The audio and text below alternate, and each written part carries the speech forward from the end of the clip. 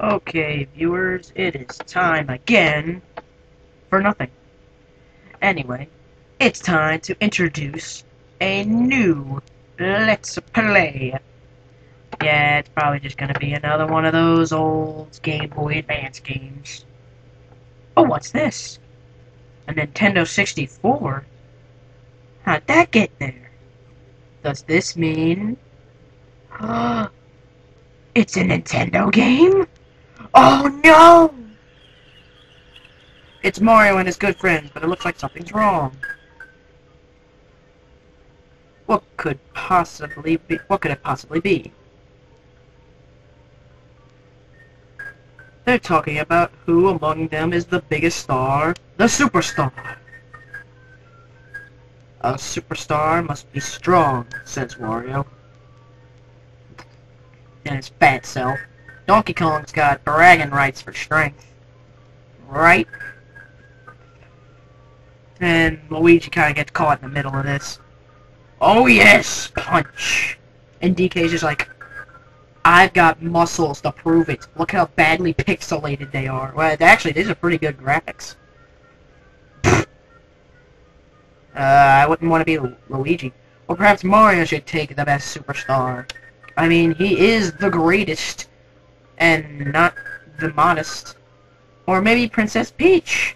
Oh yes, because she is a definite bitch. Or, how about... But wait, we can't forget Yoshi with all his energy. Why, they're all arguing. Each one complains to be a superstar. So they all kind of like, you know, hump Toad, and he's just like, wait a second! Jesus Christ. Toad with super jump. Does each of you really want to be a superstar? Then let's see, what's it take to become a superstar? Of course Toad would know. Does it only take strength to be a superstar? Luigi.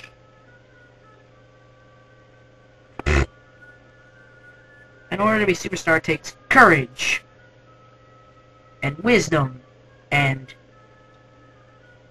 greenness, and kindness. Which I don't think Donkey Kong and Wario are quite getting. If all of you want to be superstar, then I have an idea. Why not use this warp pipe in the Mushroom Village and head out into an adventure? The person who comes out of the adventures on top is the superstar. But, there's no telling what kind of danger might await you. Do you want to head out into an adventure? Luigi. Oh, I thought Luigi said no. Luigi steps up first. Oh. Yeah, go! Like Toad would know everything about a superstar.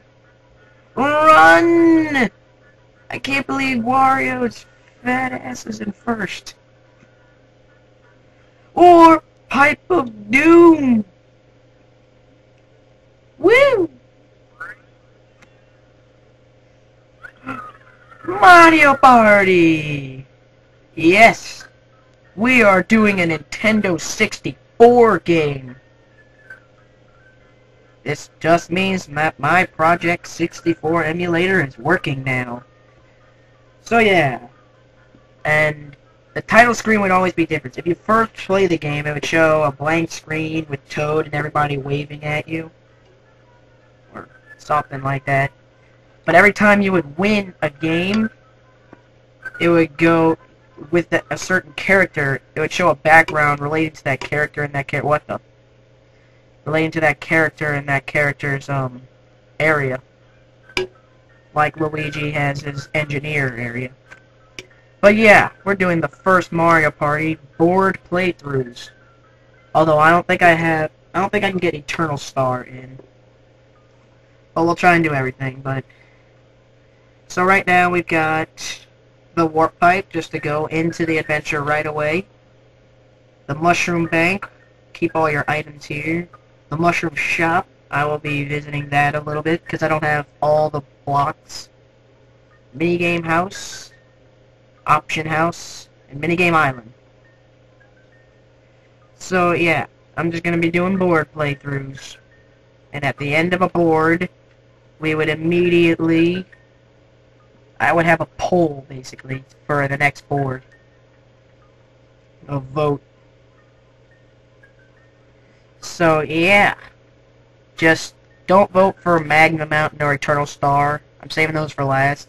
Actually, I might even not get to Eternal Star, now that I think about it. No, I don't think I'm going to get to Eternal Star. That might be like a way later extra video, because it takes a while to unlock it. But, okay. Let's go into the warp pipe and start the next adventure. Woo! I mean, for an N64 game, these are some pretty awesome graphics. I mean, it's a little laggy on my recorder. Not so much. Okay, I'm gonna be my favorite character.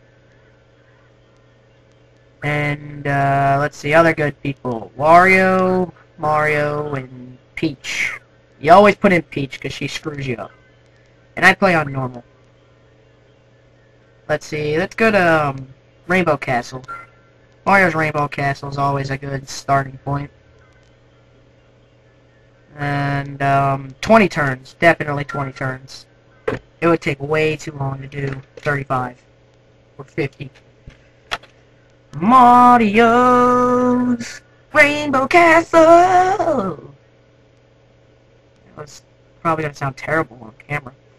Anyway, so here's basically how the map looks. Right there will be the star. And then here's just basically the board of clouds and then the starting area. Whoop. Now, this is the first of the Mario starting point, obviously. So you start out with Koopa Troopa. Welcome everybody, I'm your guide, Koopa Troopa. The castle you see from here was once the beautiful castle called Rainbow Castle. But the rainbow disappeared, and even the name Rainbow Castle has been forgotten. With your own hands, you must reveal the shining Rainbow Castle once more by collecting the stars from Toad and Bowser and yada yada yada. So you hit a block deciding turn order. Boom! Ah, dang it, Wario, why'd you have to steal my place? Okay, so Wario's first, and I'm second. That's a good thing. Peach is third, and Mario is last. And then we get our 10 coins. Now, the rules are a little different from, like, because I know everybody's probably familiar with the really new ones, like 8, and 6, and 5, and 7, and 4. But back then, it was way different. They move really slow in this one. Let me see if my settings are correct. Settings. Saving settings. Every turn. Message settings. Best. Yeah. Back. So, pop. Got 4. 1, 2, 3, 4. Blue spaces give you +3. Red spaces give you -3. Blue spaces or mushroom spaces will give you either a mushroom to roll again or a poison mushroom to miss your next turn. Now that little star right there, that's happening spaces means something on the board happens. Right there, Toad gets switched with Bowser. I'll explain that later. Anyway, so that star symbol right there next to Mario means you'd play a 1-player minigame. Right now we have a 4-player minigame because we were all landed on the blue space. Treasure divers. Well, when you land on the green space, it's going to be random. So, basically, after everybody moves, you play a minigame. And this one's treasure divers. You want to try and get all the chests. Dive into the sea and bring up a treasure chest from the bottom. Press A to dive, and then you tap A to start swimming. I am not doing this on my keyboard. I actually have a controller, and I have a Logitech USB controller. You'll start to drown if you're underwater too long. So just remember that. So yeah, let's go.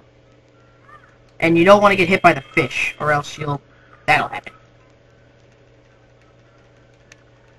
Okay, get this bottom chest.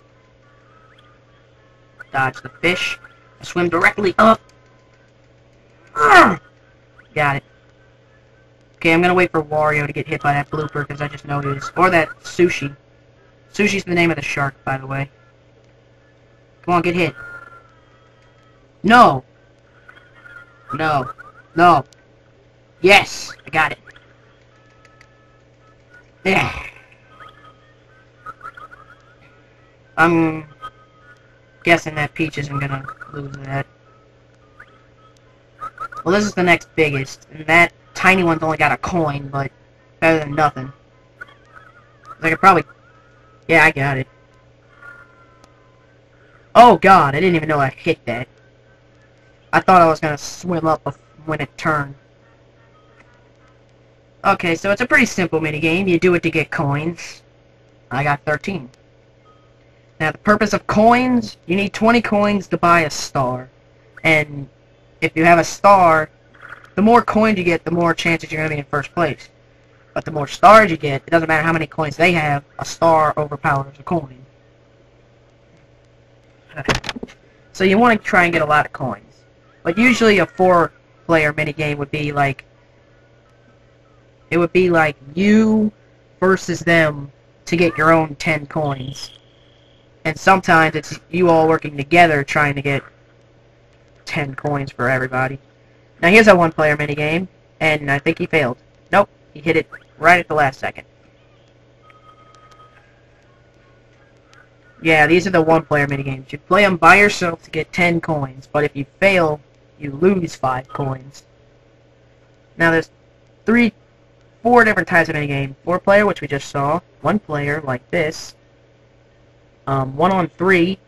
If the 1-player wins, then they gain 15 coins, and the other players would lose 5. If the 3 players win, they'd win 5, and the 1 player would lose 15. And 2-player, it's basically just gain 10 coins for the winning team. But that's all the time we have for this introduction. So, see you next time for more Let's Play Mario Party.